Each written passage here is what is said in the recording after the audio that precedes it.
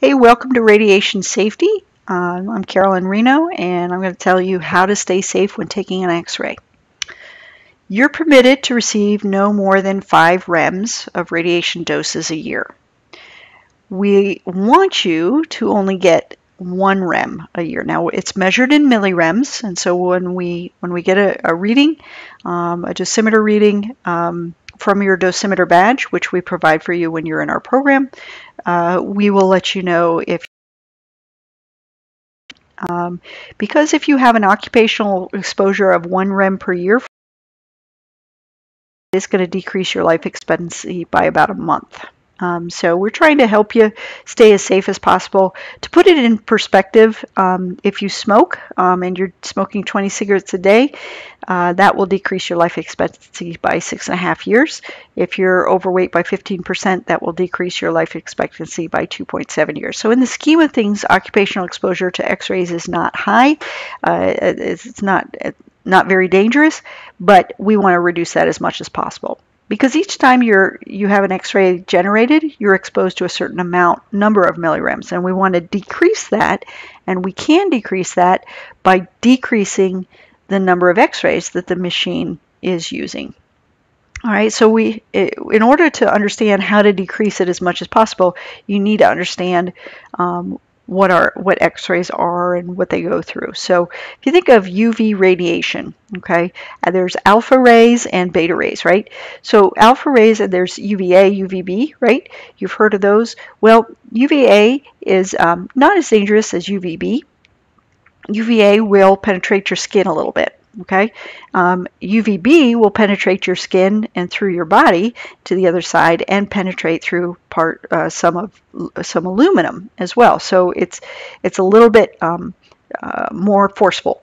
Gamma or X-rays are even more forceful than UVB rays, and they can go through your body through aluminum and partially through lead. So we do have to be careful. The farther away you are from these things, the more protected you are. Neutrons are very dangerous, and they will go through your body, aluminum, lead, and partially through concrete. So this is kind of in relationship, where do X-rays fall?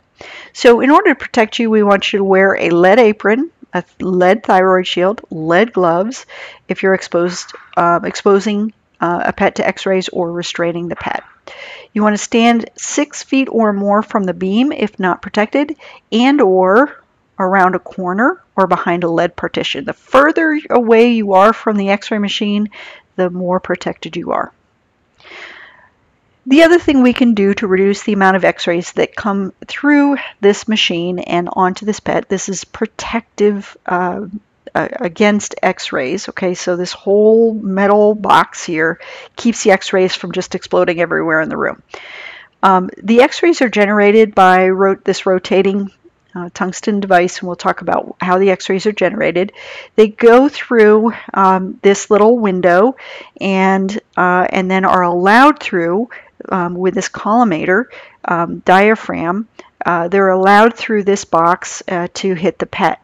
Now, the wider this light is, there's also a light up here so you can see, because you can't see X-rays, we use a light to indicate how big that box is that the X-rays can come through.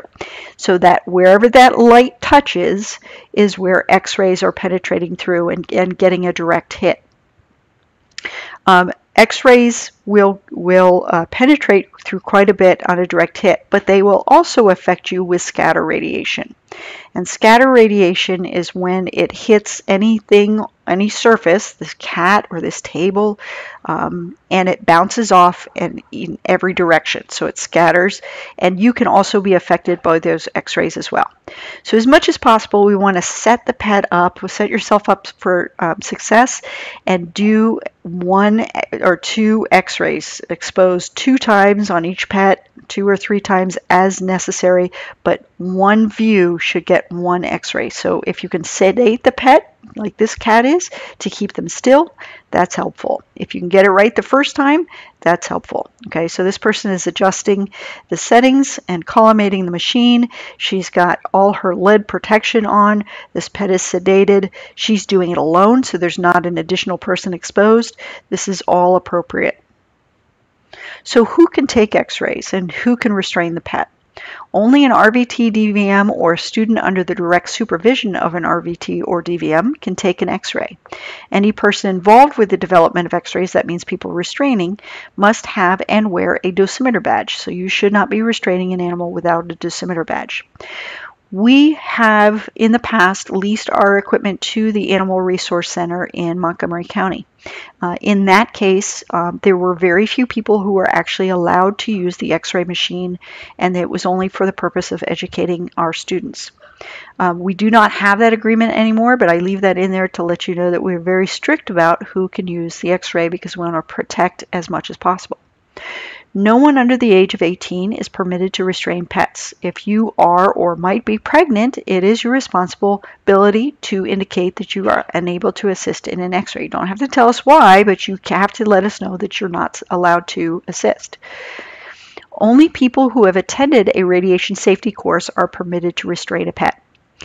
So that's this course right now, and as long as you pass the exam, then you will be permitted to restrain a pet under the supervision of an RVT or DVM. No, this is really important. No part of the body, even a gloved hand, should be placed in the area of the x-ray beam. That's your body, not the pet's body, but your body. This is a really big no-no. Even though this has a lead protection, direct x-ray beam, as you can see here, this animal is getting a complete x-ray. So the x-rays are going completely through the bone and through the tissue. It actually can, because this is a direct hit, go through the lead protection of this glove. So this person is not protected.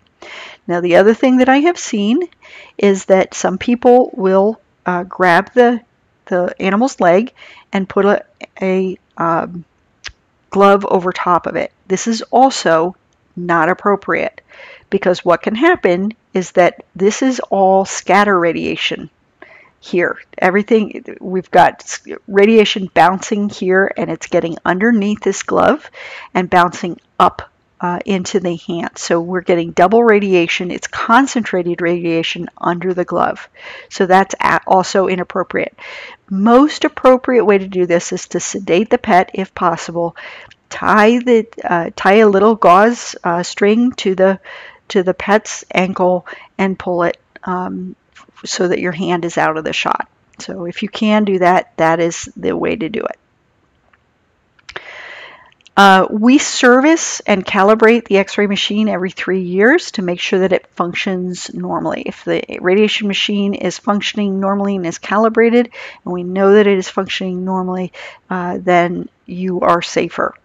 The aprons, thyroid shields, and gloves need to be stored without folding or to reduce creasing and fracturing. So if you think about metal, the more you bend it, the more likely it is to break. So we don't want that to happen within the lead lining because we won't be able to see it from looking at the outside of the apron. We have that checked by our radiology department at Sinclair, and they ensure us that the lead linings are still intact. Last time that was checked was 2019. X-ray procedure. So we should have a standard operating procedure or protocol every time we take an x-ray. So you're going to look at the pet, determine that's the pet we're going to x-ray. You're going to put that pet's name, go drop down here to log it in. So you're going to put that pet's name, what part of the body you're going to be exposing, how you're going to expose that. So exposing the technique, looking at the KVP and MAS, and we will talk about what that means, but that's adjusting the settings of the x-ray machine so you're getting just enough x-rays to get the view that you want. And then you also need to put which operators are doing the x-ray in your radiology log. That's required by the Ohio Department of Health. So all of that information is going to go into the log.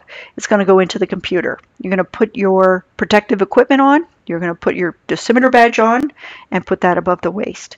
You're adjusting your KVP and MAS. If you're using a computerized system, it's going to tell you what settings to put in, but you're going to need to use your knowledge to adjust those settings based on the pet. So when you put this information, you start to put this information into the computer, you give the computer a basic idea as to the size of the pet, and then you're going to have to adjust based on the age of the pet or the body condition score of the pet, so that you get a proper picture.